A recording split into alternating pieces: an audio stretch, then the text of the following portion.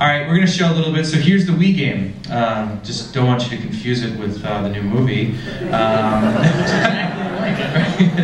Yeah, all jokes aside, this takes place more during the Utopian era. So color palette, everything you see is definitely more vivid, definitely more bright. And different. I don't know, did we note that every game actually takes place in kind of a different year, leading from 1982 to 2010? Yeah, absolutely. So, as Matt points out, and we talked a little bit earlier in the beginning about with the timeline, yeah, all these games take place at different points during the grid and tell unique stories about what's happening to the grid. So if you're very interested in knowing, you know, everything that happened, definitely want to check out the games, definitely want to check out the graphic novel. You know, we've got so many things going on at the company, whether it be theme park attractions and even stuff I can't talk about yet. So we're gonna we had a little trailer for the for Battle Grids, but we're gonna skip that in the essence of time. The Evolution DS game, we also have that in development. In addition, we have PSP for those of you that are interested in gaming on the go. Designed to be, you know, digestible 15-minute experiences, but certainly you can play for longer if you'd like.